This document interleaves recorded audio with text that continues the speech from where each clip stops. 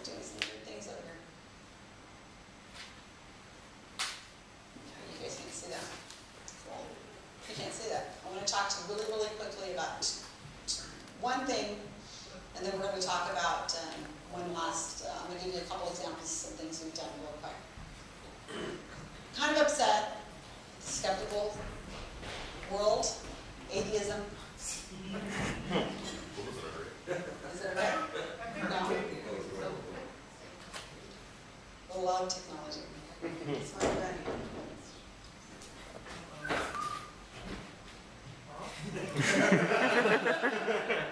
Homeopathy, man. There's too much of it. That's your little drop. There we go. Close your eyes and you see the same thing that's on the screen. Okay. Use a mouse, I don't use that. I use this thing over here. Mouse. One of those. Thank you so much. Thank you! Okay. So I'm a little upset at the skeptic and the atheist and the secular and all the other communities out there. I'm kind of upset at you all. Sorry. I'm on the stage, so I can say that, please. We have a very limited amount of time where we can do things because there's a very small amount of time where a window of opportunity where somebody or the world is focused on something, right? Very limited amount of time. Sylvia Brown, as I said, was in the news. Ooh, I like my profile with that hat on. That looks pretty cool. The shadow. Sylvia Brown was in the news because of these Cleveland, Ohio kidnappings, and she was in the news, right? This is the amount of hits that Wikipedia gets for Sylvia Brown average month, 15,000 views a month. She's fading. We know that she's fading because I can watch and you can trend this, and you can see that people are just not interested in her, even though she's still out there. This is what's going on with Sylvia Brown. This is what Sylvia Brown's Wikipedia page views the time that she was in the news when those people were discovered from being kidnapped in Ohio. 90,000 views. Look at that. 15,000 views, 90,000 views. 15,000, 90,000. You guys, we had a moment. It was a very, very narrow moment. This was not skeptics going here. This is not atheists. This is not secular humanists. These were the average person in the street wanting to know about this Sylvia Brown person. They were pissed. They were beyond pissed off. The media everywhere was clamoring over each other to find out more about Sylvia Brown and writing articles about her and anybody, how many people here saw her on TV and the whole thing, and they were talking about, okay, a couple people. It was really a big deal. It was all over the place. Sylvia Brown, Sylvia Brown, Sylvia Brown, Sylvia Brown, Greek vampire. That's a phrase that Mark Edward and I have been trying to get into the public whenever her name is mentioned, Greek vampire. Put up those Google hits, you know. So I'm over here going, hey, you guys, fantastic. The world is so upset at this. We could take this woman down. We could totally take her and take her out of business. Right? That would have been great. Get this one Greek vampire off the street. Show her for what she is. People are there. They took her Facebook page down. She was getting so much hate. Her Twitter account was closed because she was getting so much hate. From all over the place. It was fantastic. We have the skills, you guys. We have the technology. We have the brains. We have the motivation. We can do this kind of stuff. We can actually take this stuff and just make her nobody. We can cancel her venues. We can make it so that whenever she's trying to get a speaking gig, they say, oh, no, thank you. When people say, I want to go and get tickets for her concert, oh, well, she's not really, all her tours have been canceled. Her book events have been canceled. Because we can go after the venues where she's trying to go. We can go after all these other things. There's so much we could do. And I'm really interested in listening to Desiree Schell's activism thing today, because I think she probably would have, been better organized than somebody like I am to attack on more of a crowdsourced kind of thing. But you know what was going on? Same time this was happening. Somebody said, said something mean to somebody else on the internet in our community. I know, can you believe it? Sylvia Brown's about ready to be taken down. So close, we're so close to doing this. And somebody said, I don't want to play in your field anymore because I'm upset, you guys are mean, you're calling me this, and well, this isn't what was actually said, but it was a blog war going on at this moment. We have our highs and our lows with these blog dramas, okay? Somebody did this, and I'm not going to say who, and the other person said, what? And then they said this, and this, and this. And we all went whoosh over to the train wreck that is our drama-filled world right now. We all went there, all of us. It was just, well, maybe not all of us. Some of us weren't paying attention. Thank you, don't bother looking this up. Okay? Don't be involved. We don't need any more. But what happened is we took our eye off the ball. We were so interested in what so-and-so was saying to so-and-so, and can you believe that this was what's going on? And they're sharing this. I can see it on Facebook. I can see it on Twitter. You can see it on Google+. Everybody's like, did you see what so-and-so said? Oh my gosh, you think it's true? No, I'm taking a side. I'm going to be like this, you know, Team Justin, Team Jason, Team, who is it? The Twilight people, I can't think, the werewolf and the Edward and Jake. The vampire, yeah, Team this, Team Edward and that's what it kind of seems like to me. It's like, this is nonsense, you guys. You just stop paying attention. It will go away if we stop paying attention to it. But until we stop writing about it and stop looking at it all the time, it's going to stay there because it's bringing up people's traffic and their hits. And it's making them popular, and the Wikipedia pages are going way up as far as popularity. But we forgot who the enemy is. The enemy is not us. The enemy is people like Sylvia Brown and these homeopaths who are killing off our families and thinking they're vaccine. Jenny McCarthy, who's going to be on The View. I mean, has anybody written a letter or done anything about that? Yes, we have. Thank you. A few of us have done some stuff about that. We need to get her off the View. She has no business in there because she's killing our children. She's killing us. Her and her views are killing children of whooping cough and all over the world. It's ridiculous that we're allowing this to happen. We're allowing this to happen because we're too busy worrying about who knows what.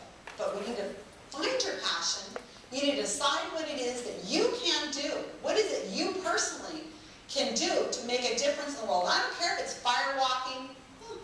I don't care. That was my last screen. Well, I don't care if it's fire walking or dowsing or ghost hunting or whatever it is. But go out and find what it is that is your passion and make it your passion. Make it something that's personal to you. And we need to take that beyond into the streets and let's get some business taken care of and deal with this. I mean, this is just so silly. Okay, so that was my rant. And with that rant, I just have really quick, let's hope I hit on the right screen. Oh, there's how many Facebook things I've got. All right, so we have a live feed here. Just want to point out a couple things that the Girl Skeptic Wikipedia project has done. I thought I would make it related to what we're doing here today and the speakers we have. Because we've been working on some of our speakers' pages.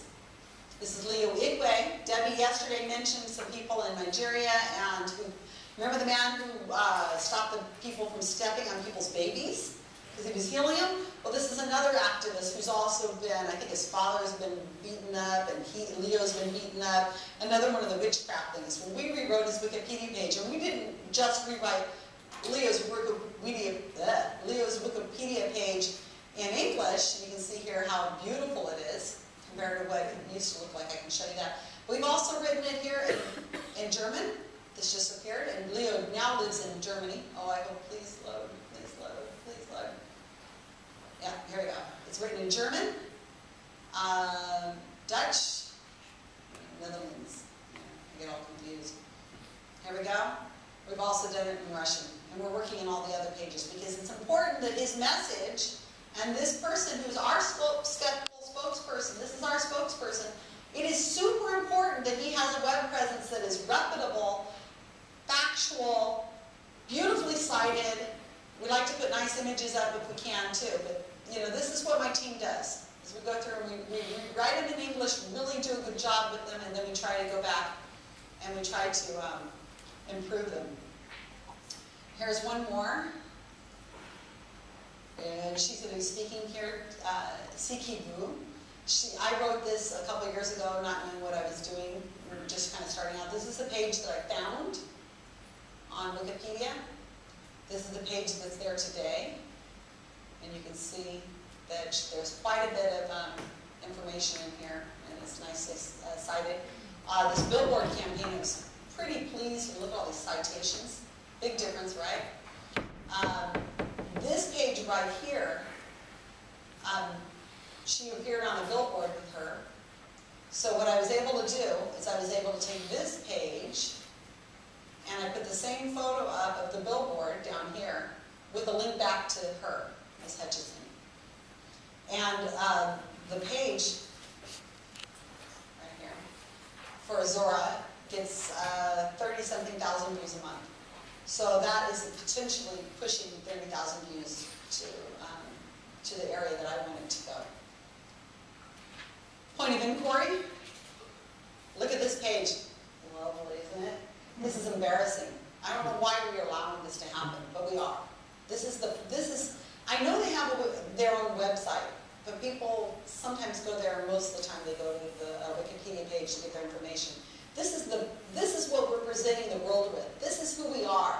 This is how we want to be represented. But I'm telling you, this is our responsibility. This is our responsibility to take action and fix this and repair this. And my team just came out with this point of inquiry page. Look at the difference. Look at it. Isn't that beautiful? I'm so pleased with my group. I have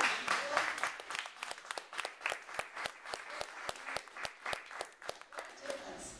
Okay, I've got one more to show you. Somebody took this picture with a cell phone camera, I swear. One of those 1 pixel cell phone cameras, I believe. Look at this. That's not bad compared to some of the things I've seen whenever we found them. We do a lot of work on these pages. We become experts on these people for the limited time that we're here. Look what we've got now. Okay? Look at the difference. Amazing. Just amazing. And we've done this over and over and over and over and over. These are just the people that I picked out just to talk to you today about, because I know that these are people who are speakers right now. And if you're interested in joining my project, please do so. If you have any advice or anything like that, or you want to suggest a page that needs to be edited, or whatever, I'm going to turn it to you and say, when can you start? And here, let me show you. We'll go out in the lobby, we'll sit, and we'll show you how to do it. But this is what we do. We teach each other, we learn from each other. If you have any questions, I'm ready to take them now. Thank you.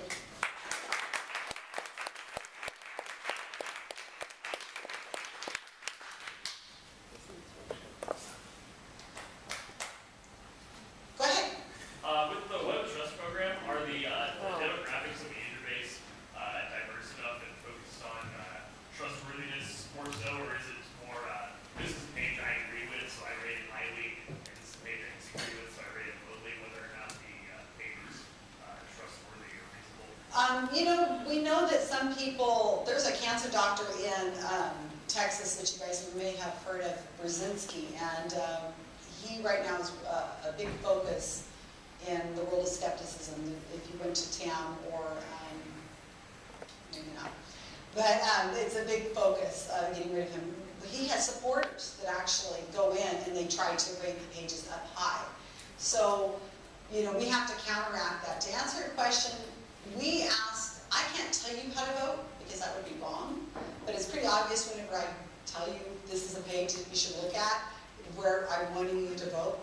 Trustworthiness is the one that we actually want you to, is probably the most relevant. I think that probably since the score the highest, because obviously that's trustworthy. Is it trustworthy or is it not?